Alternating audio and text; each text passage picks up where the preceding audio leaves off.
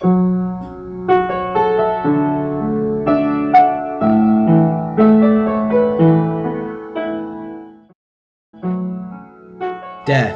It's a natural part of war. For those with loved ones in the military, dealing with death can be hard. Grief counseling is an important therapy that can help you cope with feelings of loss.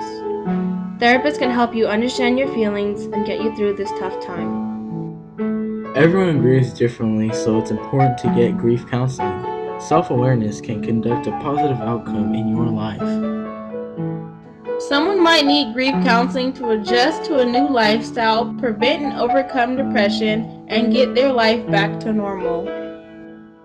There is no right or wrong way or length of time to grieve. For example, people of any age may sleep or cry more than usual. They may develop new fears or problems.